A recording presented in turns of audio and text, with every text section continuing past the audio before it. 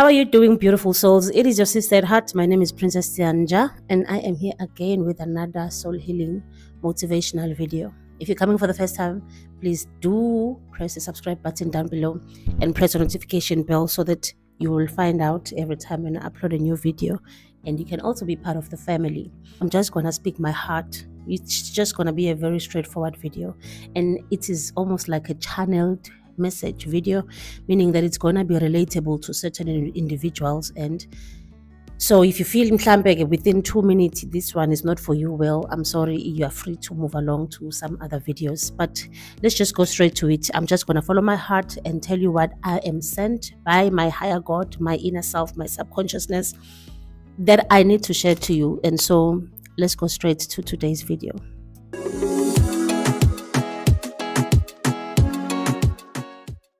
Stop feeling guilty about being distant. Stop feeling guilty about choosing yourself.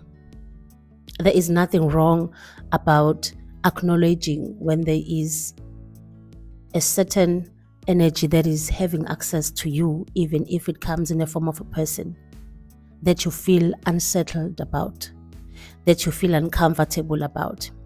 Sometimes these people are going to be your best friends of years.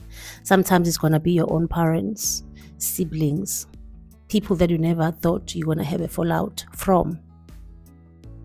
But it is okay to choose yourself. It is okay to walk away. Not everything is worth a fight. Some things, they need to put on a fight for you. There are a lot of things that you might have gone through already with these people or with these situations, but you just haven't found yourself having the courage that you believe that you need, that will help you and carry you out of your situation. You cannot stay in a situation for way too long when there is no resolution and there's no solution, because whatever that you are finding yourself living under, it's going to also consume you. It will determine your fate. It will also play a very huge influence in your destiny. So make a decision, and your decision should always be based on your self-love. You come first. We do come first, because without us, we won't be able to be present to play the role and the part in our lives that we wish we can play.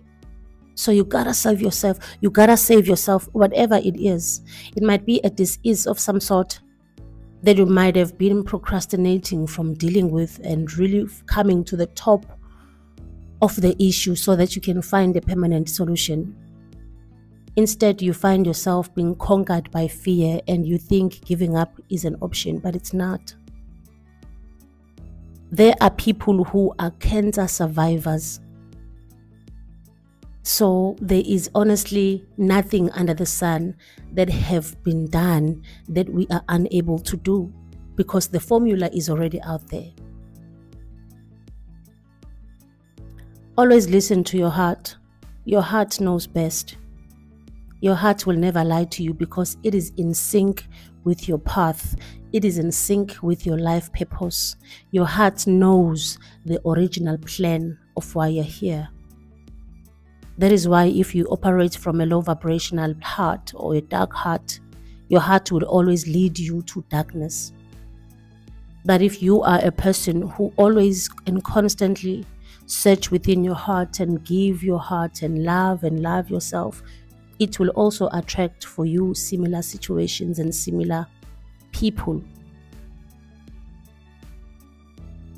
Time is really not against you, but as much as that is true, you gotta respect it. You gotta respect your time so that people who are also not far from you can also respect your time. I know that there are people who might have played a huge role in your life in causing this self-doubt that you might be feeling and having, and this guilt feeling that you might be having. But those were the things that came to teach you a lesson. They were the things that came to strengthen your spiritual muscle? What are the lessons you have received out of your situations? Everything that is happening in your life, it is happening so that you can reach a particular realization. And that realization is going to lead you further to where you need to be so that you can fulfill the outcomes that are necessary and that are expected out of your survival, out of your existence, that are based on your life path and your life purpose. People, they will always distract you. It's not because it is happening out of hatred. It is happening because you are supposed to discover certain versions of yourself so that you will discover what you have within you that you might have not been aware that you carry. And once you discover what you have, you will be able to utilize it.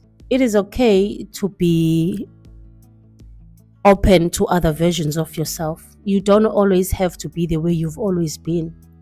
You don't have to be a stuck-up kind of a person who says, I've always done things this way. I've never been any other thing. I've never done things any other way.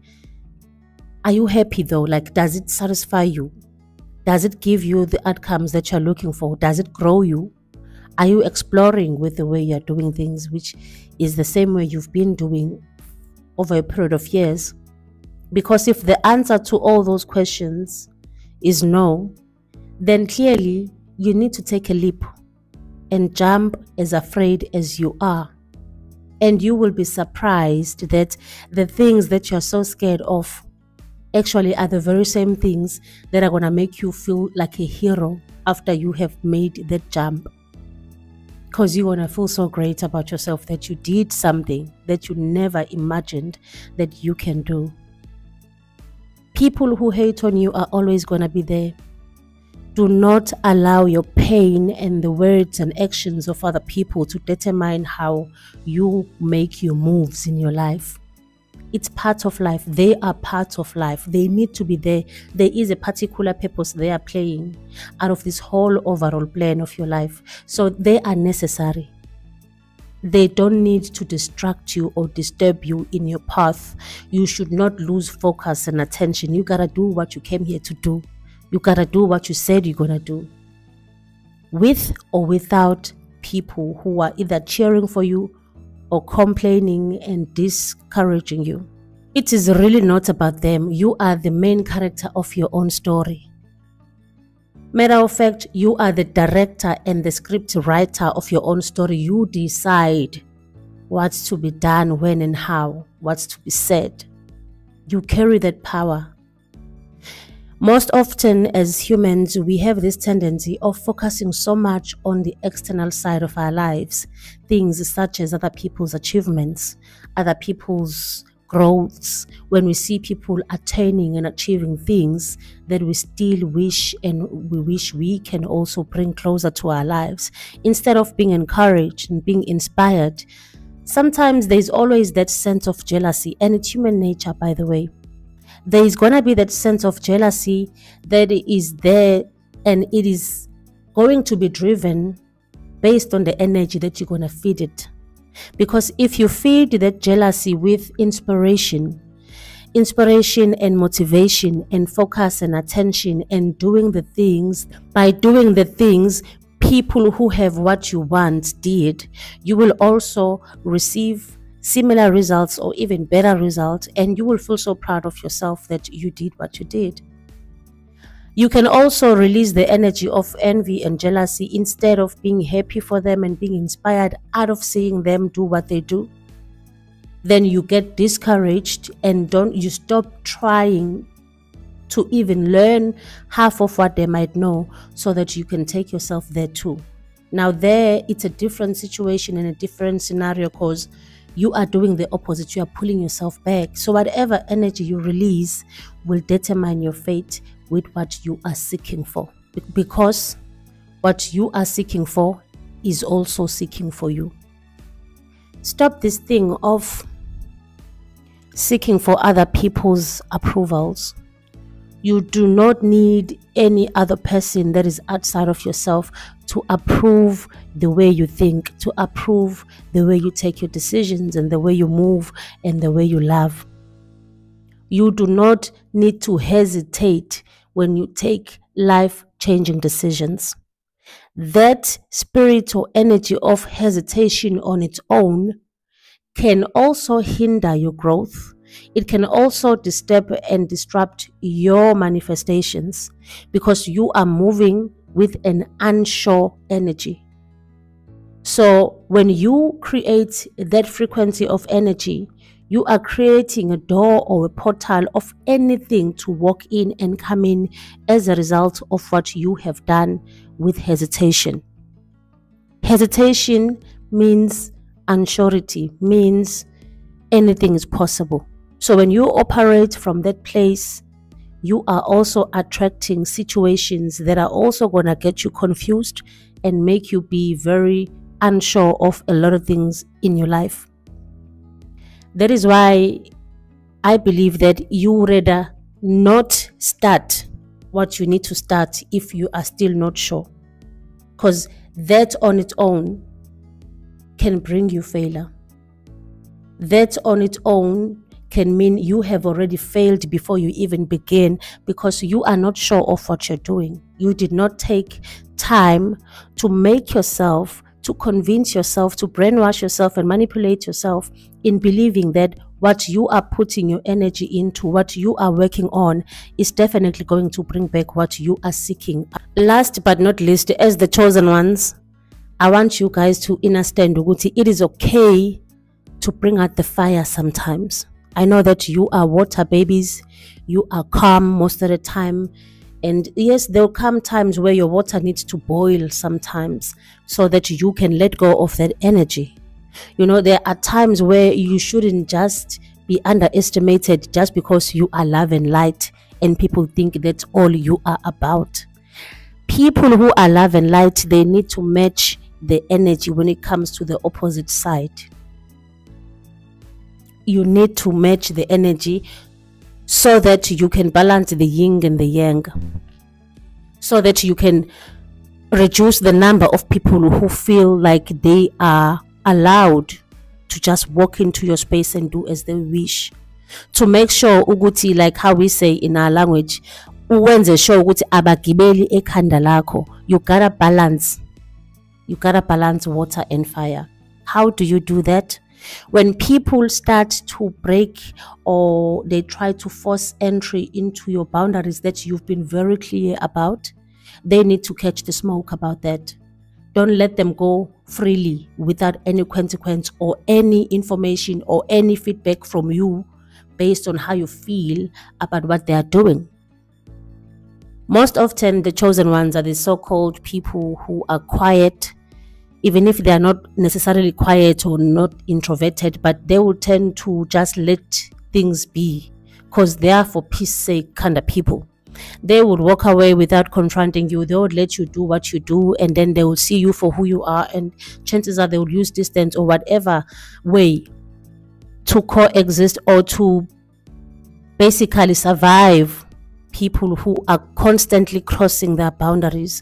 But there comes a point in time where you've got to fight your battles. You've got to stand up for yourself. You have to vocalize your feelings and your emotions and your frustrations, because the more you keep taking and you don't release, you are also harming yourself by blocking your throat chakra. And when your throat chakra is blocked, there's a lot of things also that are not good that follow after.